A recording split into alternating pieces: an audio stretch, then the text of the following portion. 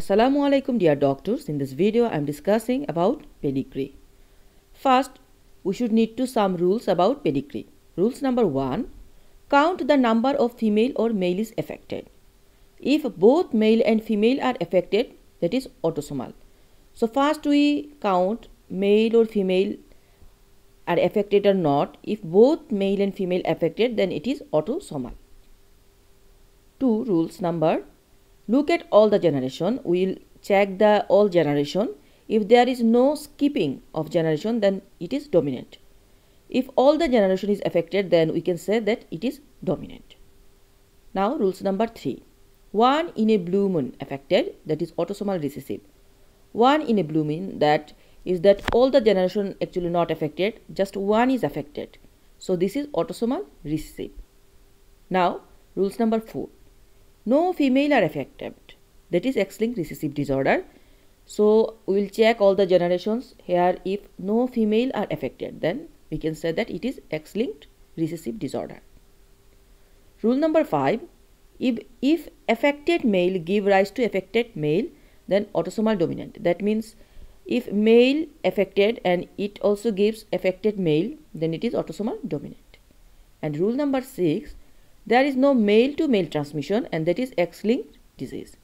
If there is no male to male transmission, so we can say that is X-linked dominant disease. Now example. Look at image 1. That is autosomal dominant. Why that is autosomal dominant? Because there is all the generations are affected. Look, both male and female are affected, so it is autosomal, and all generations affected, first then second generation, then so it is autosomal dominant. Now number 2 image. Look, there is 1 in a blue moon affected. There only one person is affected here, and 1 in a blue moon, so it is autosomal recessive. Rules number 3. Then you can check that. Now 3 number image. In 3 number image, if we see that there is no male to male transmission, but female are dominant. Look, in 3 number image there is no male to male transmission, so that is X-linked dominant. And now image number 4. Image number 4, we see that no female are there affected. It is X-linked recessive, all are male affected.